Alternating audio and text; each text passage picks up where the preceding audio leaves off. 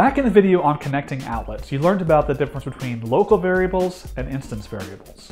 To review, instance variables only exist for the duration of the method that they're in, but instance variables exist as long as the object that owns them exists. Understanding the difference between these two types of variables is very important, and it's an area where beginners sometimes get confused. So that leads me to your next challenge. Your challenge is to pause the video and take a look at the show alert method that you modified in the previous video to give the user bonus points.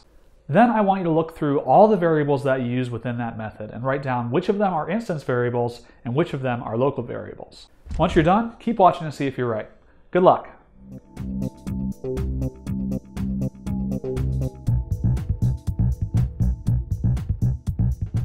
The quick answer is show alert has 6 local variables and 3 instance variables. Local variables are easy to recognize because the first time they're used inside a method, they're prefixed with either let or var. This syntax creates a new variable with var or a new constant with let.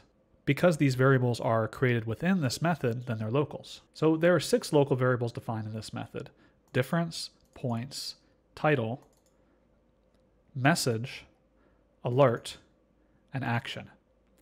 Since they're local variables, they're restricted to the show alert method and they do not exist once this method completes. As soon as the method is done, the locals cease to exist. Similarly, each time the show alert method is called, these variables are created anew.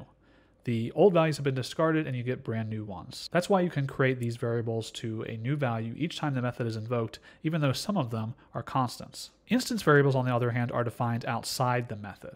It's common to put them at the top of the file like this. You don't actually need to put them here, but it's just a good practice. Since they're defined inside the class outside of a method, you can use these variables inside any method without the need to declare them again, and they'll keep their old values until the object holding them, which is the view controller in this case, ceases to exist. Let me show you something that would not work. What if I said var score equals score plus points? We get an error here. It says variable used within its own initial value, use self to refer to the variable. So we're getting confused here. Because we put var behind this, we've now made a new local variable that is only valid inside this method. In other words, this won't add points to the instance variable score, but to a new local variable that also happens to have the same name.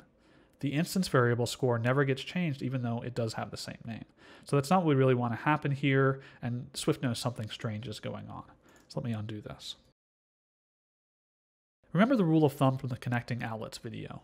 Use instance variables like these if you want to keep some values around from one event to the next. And use local variables like these for temporary storage.